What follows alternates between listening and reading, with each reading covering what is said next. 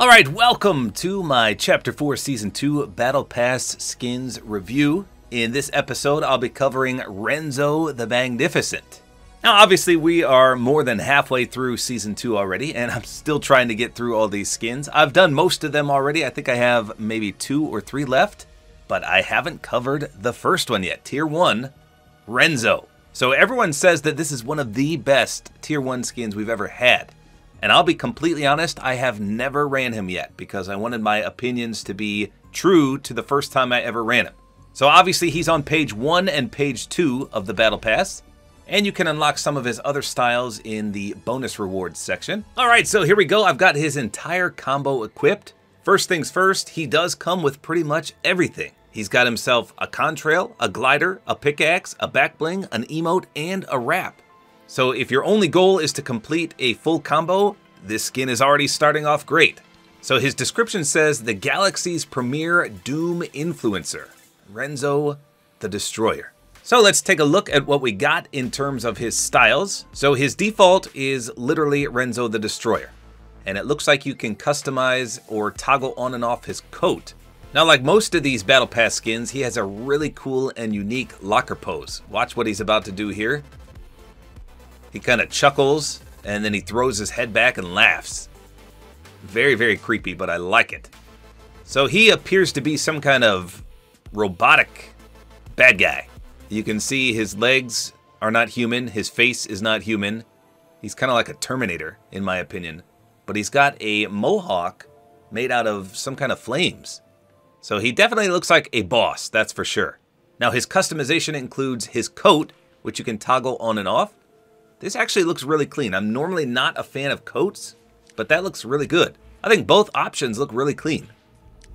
The back bling looks a lot better though without the coat. With the coat, it kind of lingers in midair a little bit. Now he's also reactive, but you can turn the reactivity off. I think it's just his hair, but I'm not 100% sure. When you have it on, you can see it kind of expands outward. So I think that's the reactivity. So that's his first style. Then he's got Renzo the Magnificent, which is really, really bright white. I love that style. His hair turns to orange, or his flamey mohawk turns to orange, that is. And you can see the coat does turn colors based on which style you pick. So again, here's what it looked like on this one. The inside is purple and a little light blue. And the outside even changes a little bit as well. Really clean. Now, the other 3 styles are, of course, the super levels, and I don't even have one yet, but I'll just briefly show you. This is Kinetic Rush, and again, the coat does change in tune with that. And then we got Neon Citrus, turns him all the way green. And this is probably my favorite one, but again, I don't have it unlocked yet because you got to be pretty high level to get this. Very nice color scheme all around.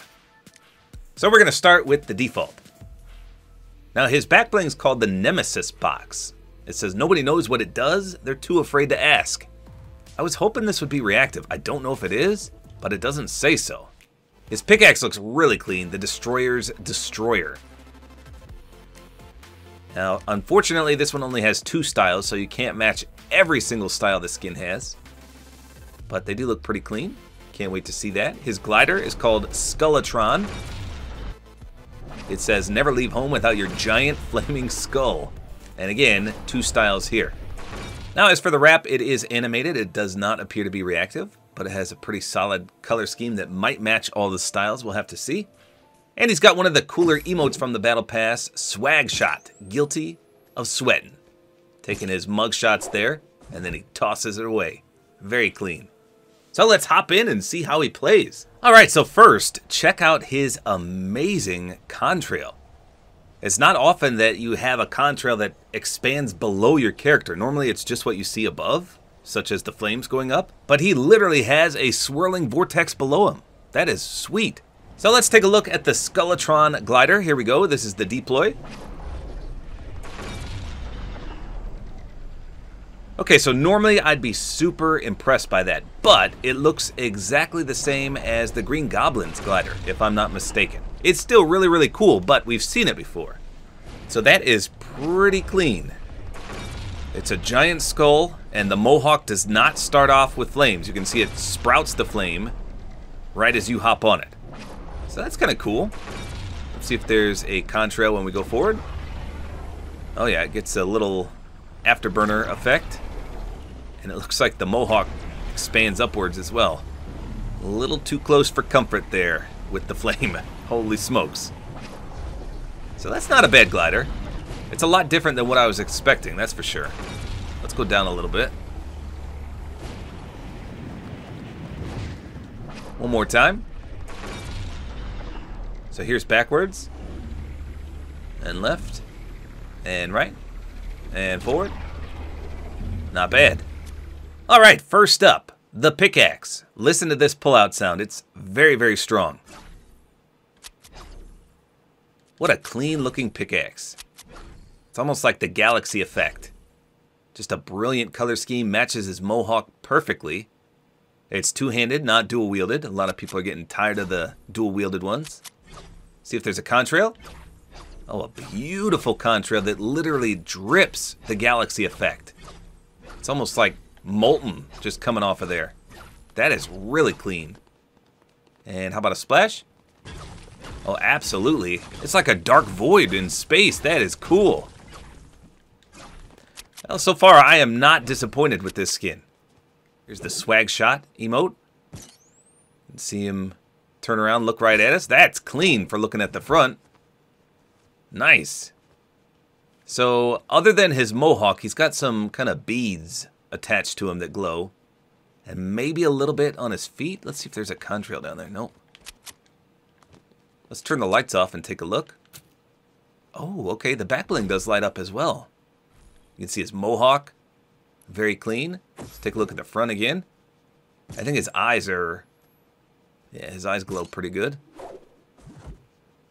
Not bad at all. Here's the contrail at night. I just love how it drips little stars down. So clean. So the real question is, how does the aim down sights look with that big hair or the mohawk? Okay, it's not too bad. You can see that a majority of your view on the top left is obstructed due to it, but that's not too bad. Obviously nothing down here where your crosshairs are affected, so that's good. Looks like the wrap matches pretty nicely. Again, there's no reactivity. It's just simply animated. Let's take a look at it in the nighttime. Okay, it looks way cooler with the purple swirls coming at you there. And of course the mohawk is super, super bright at night as well. Pretty clean. So here's what the first style looks like with the cloak. That's pretty cool. Looks like it's going to glow a little bit on the bottom. Oh yeah, that glows really nicely. So I think this kind of completes his overall design a little bit better than without it. You can see the inside of the cape looks pretty sweet as well. Not bad. Okay, so here's the secondary style. I thought I would like the first one better, but this one is definitely growing on me. The bright white, yes, you may stand out a little bit more, but it just flows so perfectly with that orange gold color. I think it looks really, really clean. So you can see the pickaxe also changes into that dark void color plus the molten-y fire orange. Let's see what the contrail looks like now. Same effect, just different colors. Let's see if the splash effect remains the same with the void in the middle. Yes, it does. That is one of the cleanest splashes I've ever seen in Fortnite. So the wrap is truly meant for the first style. You can see the colors don't match at all. So you might want to find a different wrap if you're planning on running this secondary style. It's kind of unfortunate because everything else in the entire set, even the glider, has this style, except for the wrap.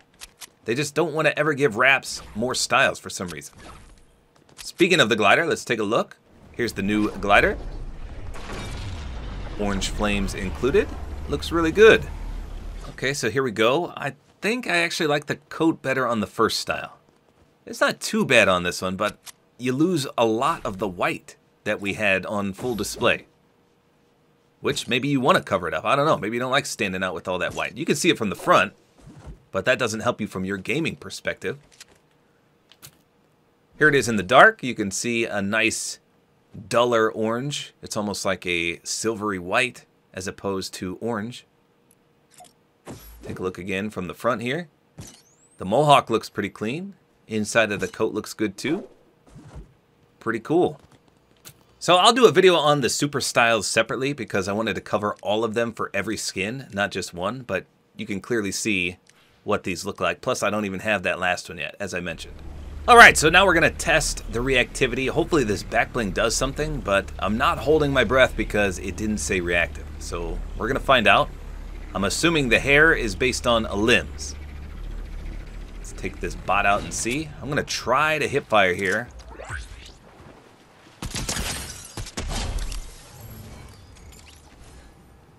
Well, heck, I couldn't even see the hair get expanded there. Okay, so we're gonna stay aim down sights this time. Here we go. There's the explosion of the hair. Oh my goodness, I'm at 1 HP, by the way. All right, let's try it one more time. We're gonna look at the back bling this time. Here we go.